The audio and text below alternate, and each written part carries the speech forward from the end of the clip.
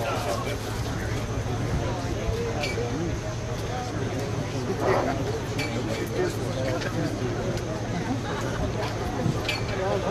good morning to everybody, and thanks for coming out on this wonderful day that we're here to pay homage to all of our veterans who made so many sacrifices for our freedom in this great country. We would get our program started this morning. I would ask that you stand, and Greg Miller is filling in for Reverend Bill Whisler. His wife had surgery at the last moment. Greg was a very fitting replacement. His dad was so instrumental in putting this program together for so many years. And if you feel comfortable doing it, I would ask that after this to remain standing. We'll have a song by the Clinton Central Band and the National Anthem, and Bruce Aughe will come up and do the play.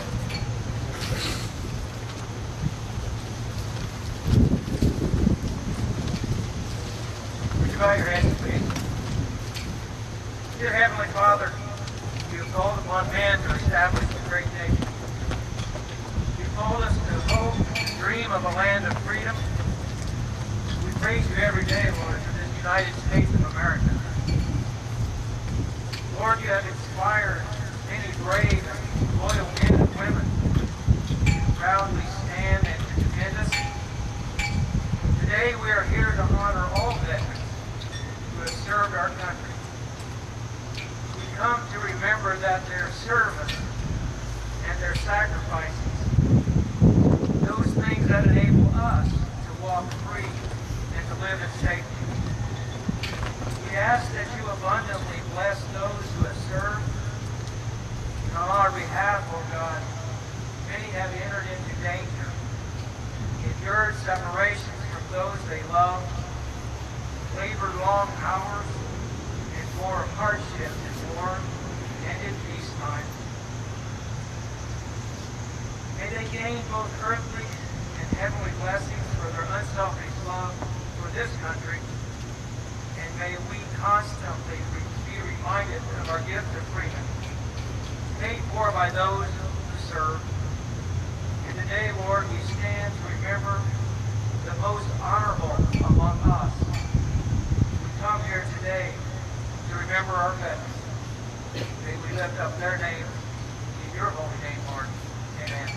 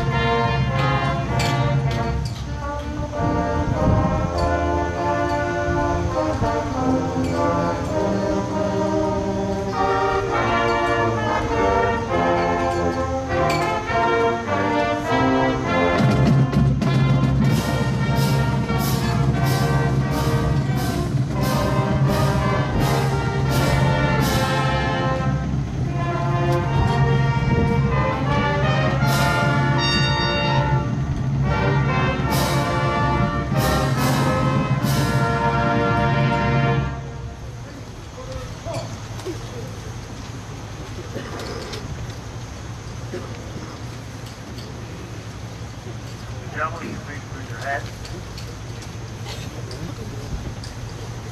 I pledge allegiance to the flag of the United States of America and to the republic for which it stands, one nation, under God, indivisible, with liberty and justice for all.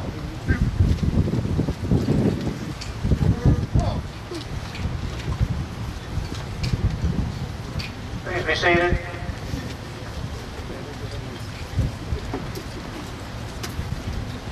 We're certainly happy to have with us today Color Guard from the Knights of Columbus. They're always good to be here. Virgil, I see part of the Knights Templars are here. Hello to you. Well, one of our past state commanders, American Legion out there, Bob Ayers, son Mike. Thank you, like your brother. I'm sure he'd like to be here. He did this for many years. As the past few years, our mayor, Chris McBarnes, is here. He's been very, very helpful to the veterans. Anytime we ask for anything, he's here to help us. Ken Schrock, the band director for Clinton Central. Sorry to say this is his last year. He's retiring. He's been doing this for, 20-some years. Years ago, we didn't get a band. It's Black Hammer is very instrumental in getting the Clinton Central band for us, and we just hope that carries on. Whoever takes your place. But again, we certainly appreciate you bringing the band every year. The Marine Corps League, it's always very, very nice to have them. This year they're being commanded by Walt Morney, and they always add a certain twist to our ceremony. Here I'm overlooking somebody, these clouds are perhaps moving in, so maybe we should move on. At this time, I would ask the people that are going to be decorating the grave, the mound, to go and claim your wreaths and place them on the mound at this time. We have with us this morning Legion Auxiliary Martha Ader, from SAL, Mark Judd, American Legion, Attorney Hinshaw, VFW, Auxiliaries, Rose McCaffrey from the Auxiliaries, go to VFW. So if you would at this time, please claim your wreaths and place them on the mound.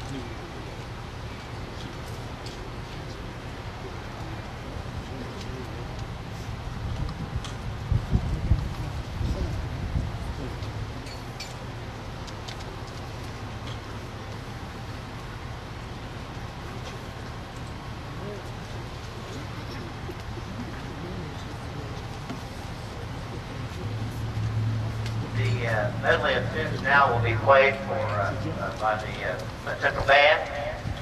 Feel free to stand when you hear your branch of the service being played.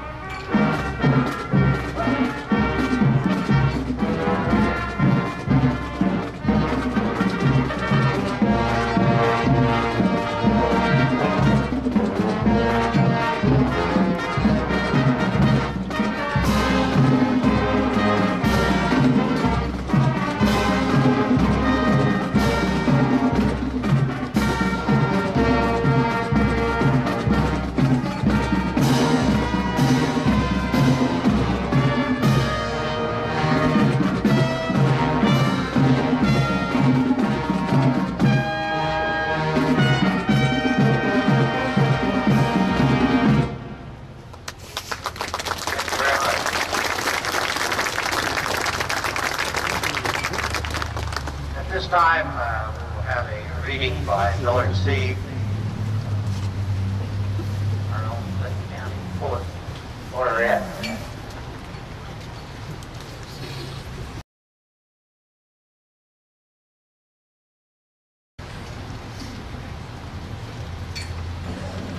Before the reading, I have the honor, although it's not a pleasant honor, to read the names of deceased veterans this past year. We put them in alphabetical order so that you might anticipate that your loved one or relative, as their name may be coming up. We'd like to thank Linda Funeral Home and Goodman's Funeral Home for helping us compile these lists. Joseph Joe Ayers, Paul Barnett Jr., Arthur Deere, Lloyd Ocamp, David Erick, Ray Blakely, Harold Bollinger, Larry Owen, Stephen Olin, Ben Wright, Francis Schrock, Jacob Daniel Calvin, Eleanor Alice Carter, Jerry R. Hank, Harold Cody, Michael Coleman, Albert Bud Conklin, Michael Coy, Stephen Dircks, John Douglas, Joseph I. Draper, Billy Timmerman, James Ferry, John Gabriel, Harold Gayshaw, Marvin J. Gibson, Dallas L. Reno, Lucy E. Hackard, Ralph E. Harshbarger, Garth Lee Heads, Jack Huffer, Norman Hufford, Matthew Jackson, Neil Johnson, Robert Jones, Russell Jones, David Wayne King, Jack Noel, Todd Kuhn, Paul Lashbrook, Bobby Joe Lester, Harold Lewis, Michael McKinsey, James McQuaid, Raquel F. Miller, Steve Miller, William Miller, Jake Morrow, Terry Neer, Robert Norman, John W. Odell, Jerry Palmer, James Potter, Phil Randolph, Clarence Reed, William Rich, Jack Sharp, Robert Skiles, William Spencer, Leslie Stephen, Eddie Stone, Wayne Diaz, Walter Webb, Cecil Woodruff, David Ward. After reading this list, I thought that the following poem we put together might be fitting for this Veterans Day. It's entitled This Long Black Wall. Remember me, I remember you, as I look down from this long black wall. You were here some time ago, or at least I do recall. You had a young boy with you, so tall, so very strong. You shed a tear, said, there's his name, but you weren't here very long. The young lad by your side frowned and shook his head. Once he had had a father, now that soldier was so very dead. You had to tell the boy why his father had to die. As you walked away, I saw you shudder, and I heard your mournful cry. See the names next to me and those all down the road? We've looked down from here, watched our people come and go. Some touch us, oh, so tenderly. Others scratch over on our names. Some just stand and stare. Still, we're happy that we came. Each name represents a line. Families stricken by our death. We died fighting for the USA. We gave our very last breath. Now we rest within this wall and watch for family and friends. Your visits greatly honor us. Our memory knows no end. We pray for you, dear lady, and also for your young son. We pray his name never appears, neath each and every one. But if perchance he gives his life and meets his final call, remember him.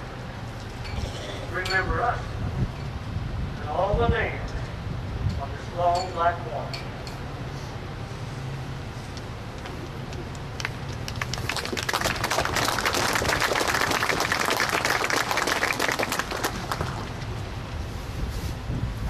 Remiss if I didn't thank the utilities of Frankfort too for making sure we had some benches out here and electricity this morning. It's nice of them to come out and do that. Our speaker today is a Frankfort native, graduate of Frankfort High School, 1963. He's a retired full colonel of the United States Army. And we were excited when he came forward and volunteered to do this for us. With that, I give you David Hinshaw.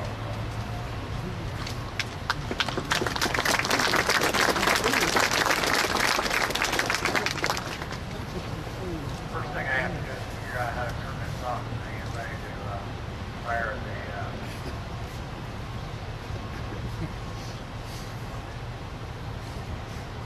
my instructions so far.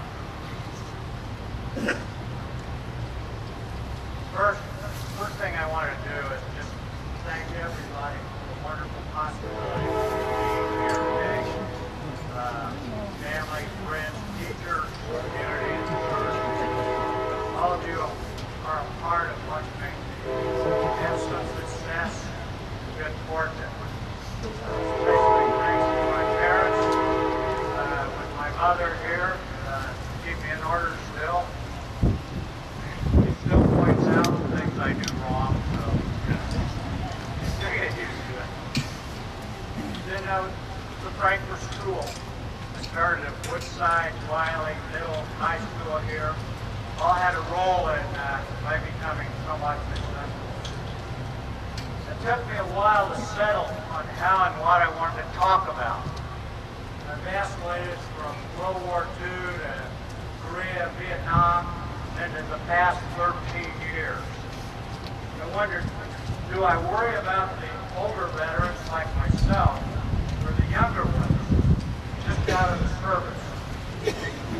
Are our pains and sufferings the same, or are they different? All these things kept coming to my mind, kept flowing through.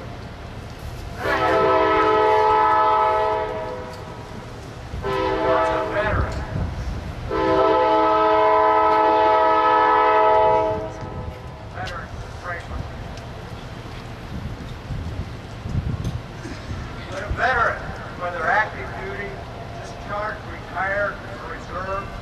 Someone who at one point in his life wrote a blank check made payable to the United States of America for an amount up to and including my life.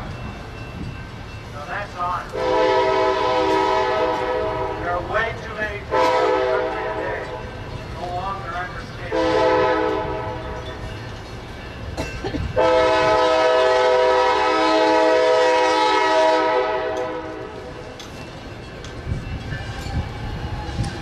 I decided that I wanted to talk about heroes and heroines.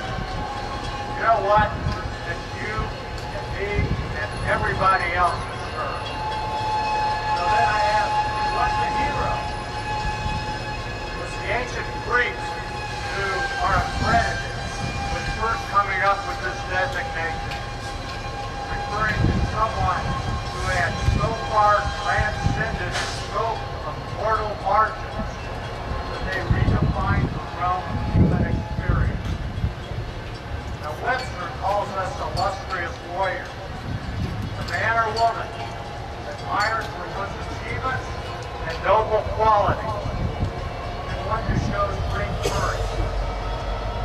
Now, in one way or another, we've all been there. The other part, though, and part of what I talk about is the downside. We've also had to face. That's the sacrifice we've had to make. First, we sacrifice for country. You know where things are made. Past, ordinary person, not cannot understand. Why? This is a part of being an American and living in the country which has the greatest freedom and opportunities in the world. Second, sacrifice for family. We leave behind wives, husbands, children, and parents. We try to do all we can to make their lives easier. The military today goes to great extent to try to make it better. Yet there is always that fear that something wrong will happen. If and when it does, wives, husbands, children, parents, and support all come forward. Community support also. Sometimes the military fails, here as we've seen recently. VA fails to care for our people in need. The military bureaucracy turns us away as we turn looking for help. It didn't happen on purpose, let me tell you. It happens because there is a lapse of realization of the sacrifices that you will make. Third, we sacrifice for our friends and others and our religion. If I go, then others don't have to go. If I protect others, they can do things they wish to do. This is part of the freedom of being in the United States. We still want them to have the opportunities, so we sacrifice our future for others. We sacrifice for those who have made us strong. Our teachers, our doctors, ministers, parents, and others who have influenced us when we grew up. One of my examples is the coach here, who helped build my can-do attitude. There are so many others that I need another 30 minutes or so just to touch the surface. Fourth, we sacrifice for our fellow military people. World War II, navigator goes on a few extra flights to cover for a wounded fellow airman. Korea and Vietnam, we agree to take point, even though it's not our turn. Iraq, Afghanistan, Navy medic, where he's to go with an extra patrol, even though he is to have a day off. A few weeks ago, I ran a 5K for the Explosive Ordnance and Demolition Association and their Wounded Warrior team. I ran with Sergeant First Class Jeremiah Dorsett, who had lost the lower part of his right leg in an IED. He was wounded when he volunteered to fill in for another who'd been pulled out. We've all done it. We've cooked extra meals. We've provided extra supplies and worked in supplies for 24 hours to keep equipment. Guys have worked all night to maintain aircraft and get them ready to go again. There's so many things that we've put in extra as our part of our sacrifice for our military and our fellow service people.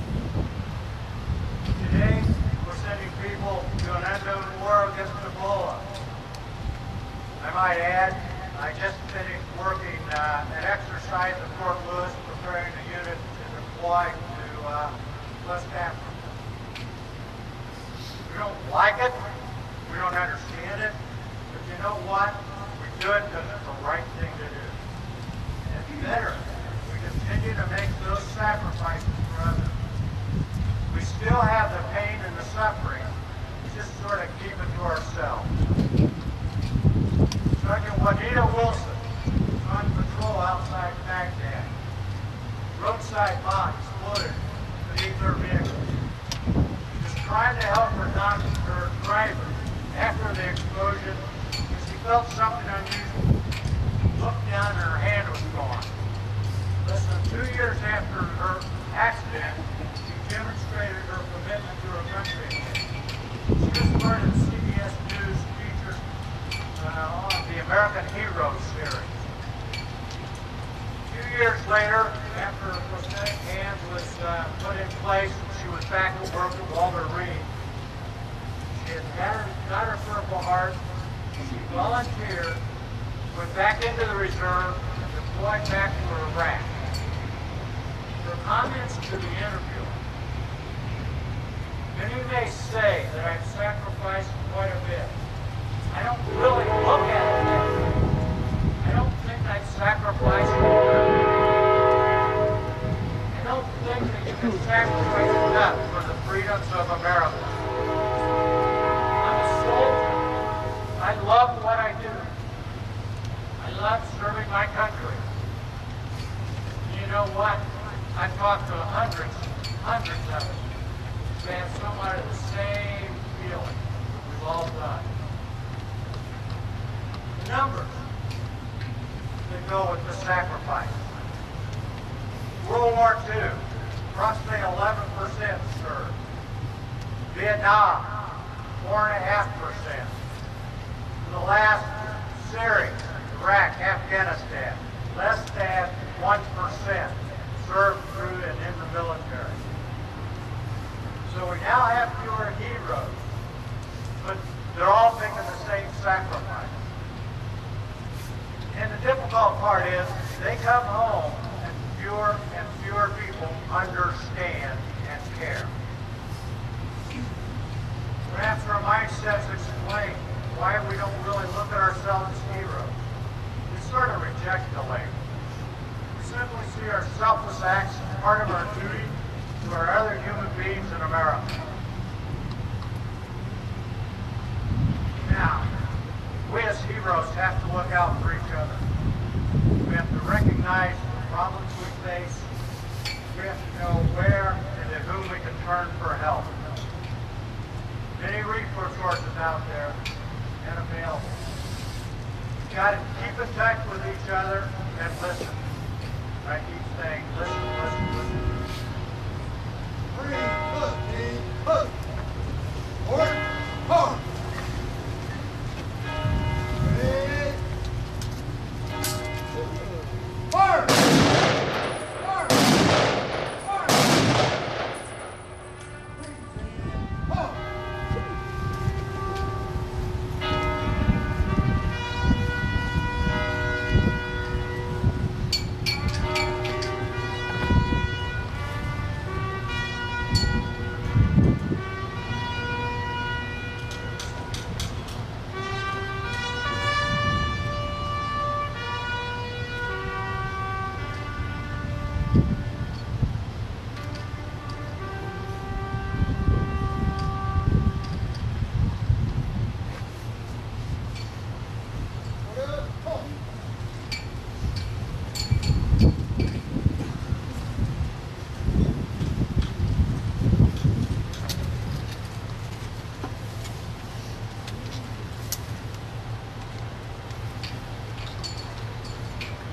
So there are many resources available. You just have to know and go out and get it. So it's these sort of things that make us heroes. Our noble qualities and our great courage cannot be matched. We're illustrious warriors. We also have a mission to help prepare the heroes of tomorrow who will be going to fight in Iraq, Africa, Eastern Europe, Korea, or 100 other places. We don't know where. We have a responsibility responsibility to prepare them with our love, care, and attention in the early stage. To see that our schools don't forget the sacrifices and heroes we are and represent. One of the things I remember, will always remember from Riley, is on the November 11th, at 11 o'clock, we'd assemble in the gym. It'd be a short movie. The events leading up to the armistice. Pictures of the trenches, the battles, the surrender, the faces of heroes.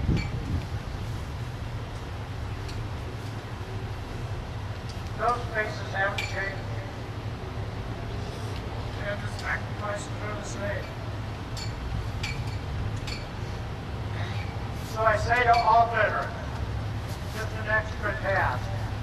Work to stay healthy. Do what's right. Keep some of your military discipline. Take care of yourself, as well as those who we have the responsibility for.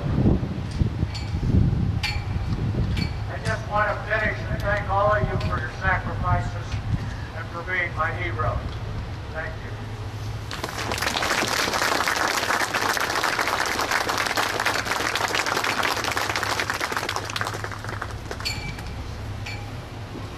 Thank you, Dave. That was very moving. I certainly want to thank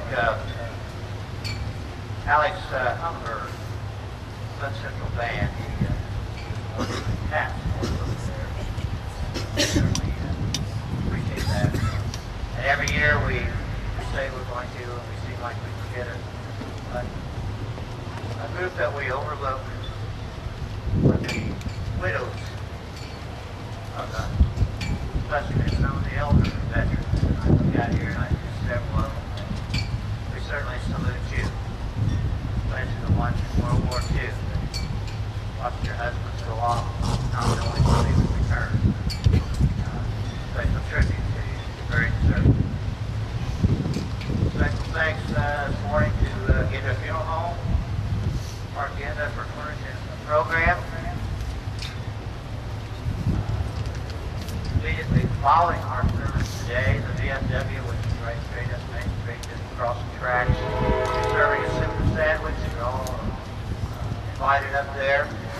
This evening between 5:30 and 6:30, the American Legion will be serving their chicken noodle dinner for all veterans and guests. Over here on West Clinton. Bruce, anything else you want to recognize? At this time, once again, I would ask that Frank Miller come forward and give us our benediction.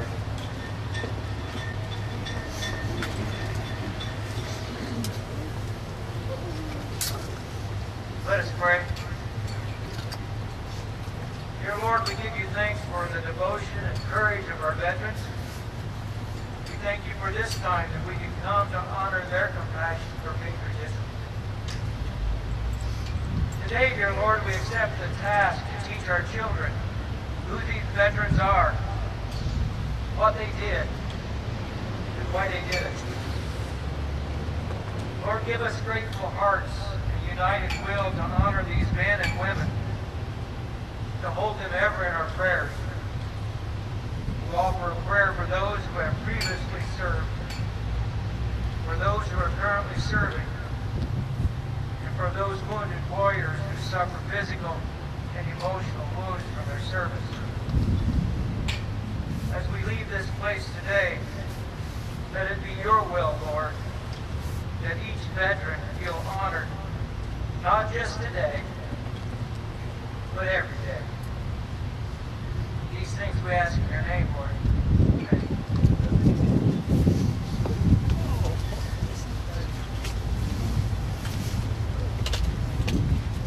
Once again, we want to thank all of you for coming out this morning to our program, and that concludes our program for this year. Thank you very much. I'll go get that flag from Mosier.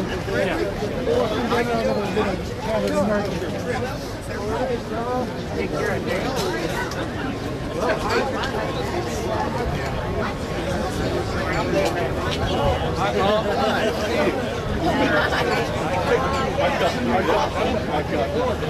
There's only. When is your Thursday? Yeah. As soon as I get the yard, I'll go down. Kenny Brown, and last 12 years.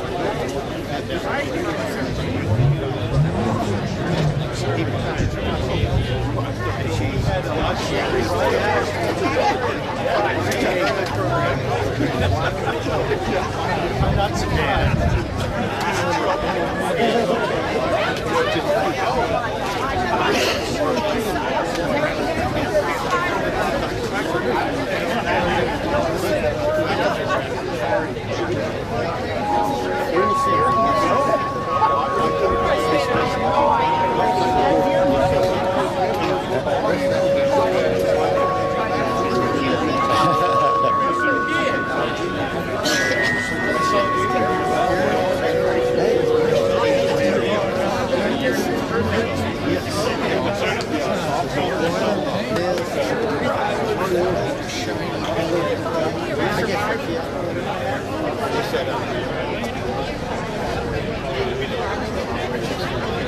It's all in the